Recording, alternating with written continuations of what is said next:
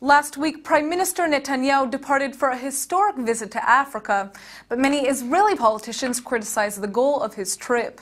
While the trip has sparked controversy, some believe that renewing diplomatic ties with African countries will benefit Israel's economy and security, and more importantly, its international reputation. Joining us now in the studio is Dr. Ofer Israel to tell us more. Thanks for coming in. Thank you. So is Africa really a geostrategic destination for Israel? I think that Africa is very important to Israel from a few points. The first point, in my opinion, is actually not geostrategic point, but actually the moral issue. While we are talking about Africa, a very poor destination, the people there need the help of the developing world. And Israel, one of the leading states, I think, in the world, with its economy and what we are calling the startup nation, I think that we should, to lead maybe the international effort to help Africa, to build themselves and actually the African to support themselves by themselves. Right, to develop the resources from water, irrigation. I mean, we already see a lot of Israeli companies that are actually, helping African nations develop their economies and infrastructure. So, let's talk about the economy. Can the Israeli economy benefit from these ties with Africa? For sure. I think that Israel can benefit from Africa, and Africa, vice versa, can benefit from the economic relation between the two sides. As you said, there is already few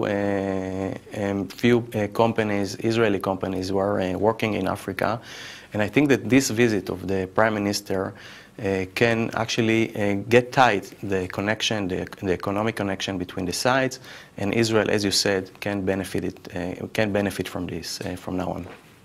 Now, talking about economic benefits, there are also a lot of large-scale arm deals and defense corporations working in Africa.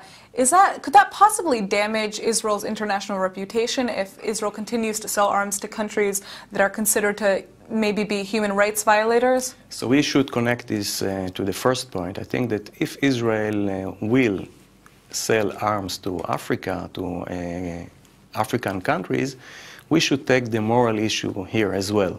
So we don't need to sell to everyone, but we should consider very carefully for whom we are selling these arms.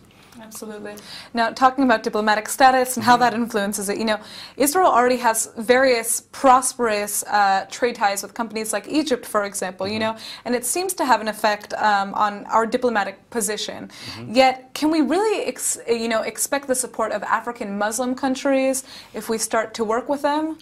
In Africa, there is 54 countries, which is more than a quarter of the seats in the UN, in the UN Assembly. So if we can move 10 of them to our side, I think that it would be enough.